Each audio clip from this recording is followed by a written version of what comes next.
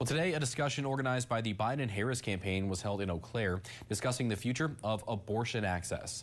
When Roe v. Wade was overturned in 2022, abortion became illegal in the state because of an 1849 law that was still on the book. A Dane County judge has since ruled that law no longer applies. However, several restrictions on abortion services remain, and Planned Parenthood of Wisconsin resumed providing those services. The Wisconsin Supreme Court has been approached to rule on the case challenging the 1849 law, but the court has not said whether it will take it up. That access to abortion is something some prospective voters are looking at.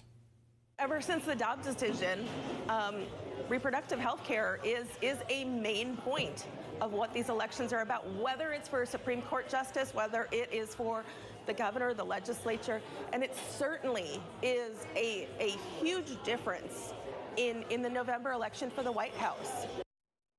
We did reach out to the Republican Party of Eau Claire County for comment about abortion access and what the party is hoping for in the future. They had no comment.